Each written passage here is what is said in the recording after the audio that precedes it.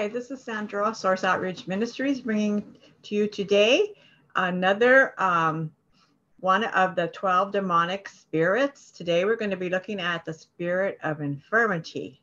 Okay. And today it's talking about, it says, Perry Stone says that's the number one spirit attacking Christians. Defeating the spirit of infirmity. Okay, it says a person with this spirit will experience a variety of medical issues. For example, it can cause syndromes without any evident causes, also bodily disorders, allergies, and identity crisis are just a few ways the spirit can manifest. If you're constantly having medical issues that the doctor cannot resolve, you may be under attack from this spirit.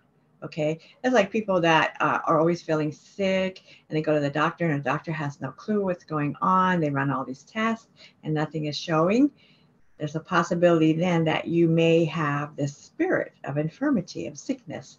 And the only way to get rid of it is for to be delivered.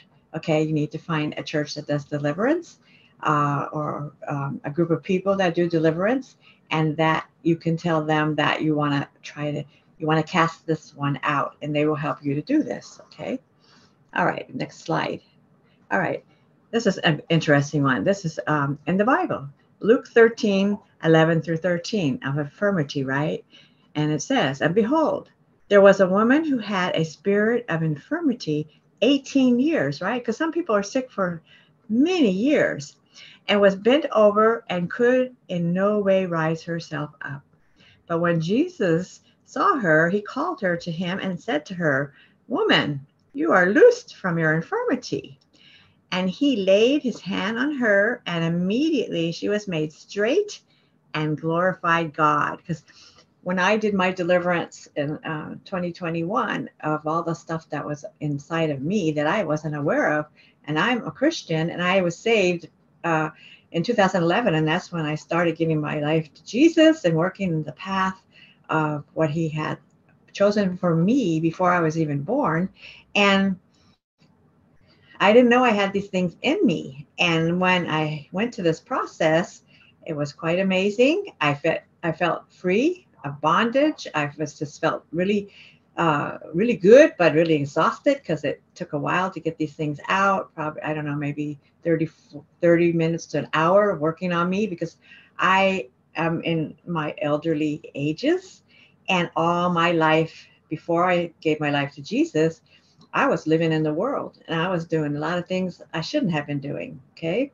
And so I had a lot of openings and portals that these demons were able to get inside of me, and plus ancestral curses that from my family for the women. Okay. So we had a lot of things to work on. So I encourage you to listen to my Overcoming the Flesh series and listen to all of it. And then listen to this one. These are the most, the ones that people rate the highest that are happening. And then I encourage you, if you're not saved, get saved first, because you need to get saved and feel your activate the Holy Spirit in you, and Jesus Christ will be in you, because you don't want to come in there as a non-believer. And then if you go and ask for deliverance, you don't have Jesus. Then what happens to all those that spirit goes and brings back some more, and it comes in because you're still open and vulnerable. So you need to get saved. You need to accept the Holy Spirit. You need to ask for the fire of the Holy Spirit, the fire of the Holy Spirit to come on you, to guide you and take care of you, and then go ahead and get a deliverance, okay, from these things, to see what's in you. It's quite amazing. My daughter did it, a friend of mine did it, and we've had experienced a lot of it. Even when they made the movie that said, "Come out in Jesus' name," we were at the movie house, and after the movie was over, the guy, Craig Locke, told us all to stand up and to say some prayers about casting out demons, right? Because maybe when I did mine, I didn't get everything, but that day it seemed like I did. But there was a young lady in front of me that was starting to manifest, and manifest is when you're starting to like shake, or your head rolls back, or things like that. And the Lord just told me to go to her and start praying for her.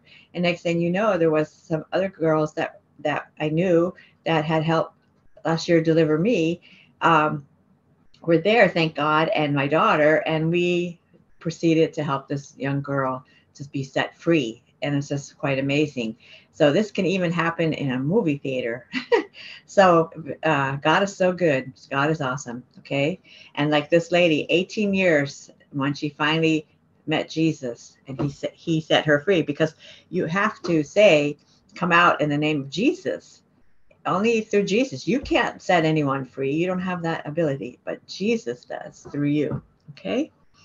I hope you understand what I was saying. Okay. And this here it says, we do not know what we should pray for as we ought, but the Spirit himself makes intercession for us with groaning which cannot be uttered.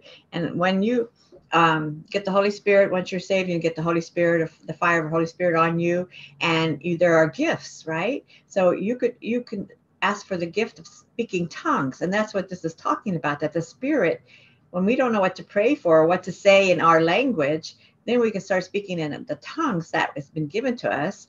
And that is being uttered up into heaven. The Spirit is sending up to heaven exactly what we need. And there is also interpretation of the tongues that you could ask for. And then you might know what you're saying. But in that case, you might just do tongues. And then you just speak in the Holy Spirit. And then the Lord will prevail over you and help you.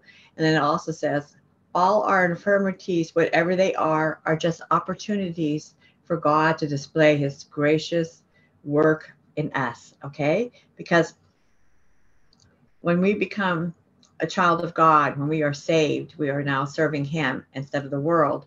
He had a plan for us before we were even consumed in our parents. And so that plan gets activated. He speaks to you. The Holy Spirit speaks to you and shares with you that plan. And you start doing that plan like I have been doing for the last going on 9 years.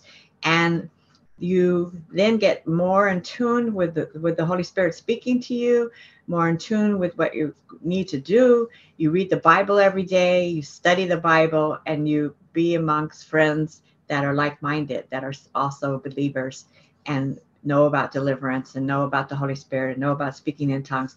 You get those people come into your life, and it's just an amazing plan that God has for us, that it will manifest instead of demons manifesting to you from the world. You're going to be shown mentors, teachers, like-minded people. You're just going to continue to learn and continue to grow in the Lord. Okay. So, and then down here it says, command all infirmity spirits to release you in Jesus Christ's name. You have to say that. And loose truth, victory, and divine health. So you want to say, dear Lord Jesus, I ask in Jesus' name to cast this demon of infirmity out of me today. In the name of Jesus, I loose this from me. Because you could do self-deliverance, but it's better to be with some people to get it done, because sometimes the demon, the spirit is, they know way more than we know. Okay, they've been around for thousands of years, and if you don't have really believe that or have that going on for you, and you haven't had it studied that much or experienced doing it, delivers that much, it may take more work. So it's better to go amongst people who already have been doing this for years, and they know exactly how to deal with the spirit, the demon that's in you, and to make it come out. Okay, so you just can't just watch this video and think you can cast out demons. I'm not sure if you can.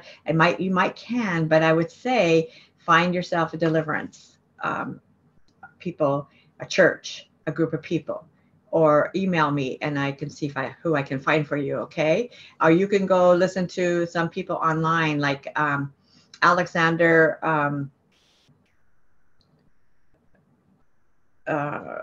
sorry, it's Isaiah Saldivar, and there's many other people that that are out there to help you. There's books to read and that kind of stuff, but you really need to study and prepare to do this deliverance. Okay. All right. And in closing, we have a short video for you to watch. Okay. Here we go.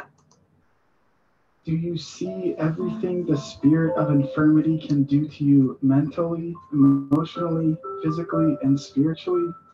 The intention of its work is to ultimately separate us from God. In other words, it wants to destroy our witness and faith in the promises of God. Infirmities can stifle your efforts to evangelize. God appears powerless according to what you see, how you feel, or what you think. The spirit of infirmity lies in wait for access and permission to operate mostly through lack of knowledge. This is especially so when you do not read or study the scriptures. You are open season for access if you lack spiritual covering. So, it is important to align yourself with a ministry that teaches and builds upon scriptural foundation in your spirit. The spirit of infirmity takes advantage of those who harbor unforgiveness, commit acts of disobedience to authority, practice witchcraft, or have ungodly soul ties. Associations, entanglements, or time spent in environments conducive to sin is another point of access. When the spirit of infirmity attacks physically, there is a loss of energy, zeal, or enthusiasm for good health and well being.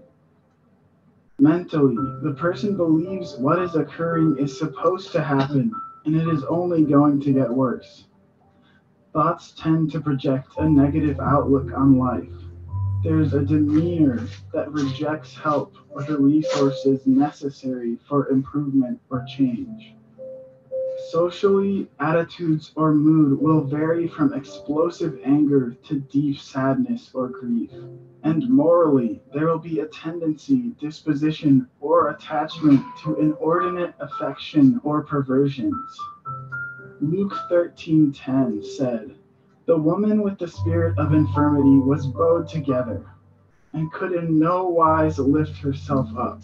This meant that her body was bent over, turned, crooked, and twisted. It was possibly contorted or arched.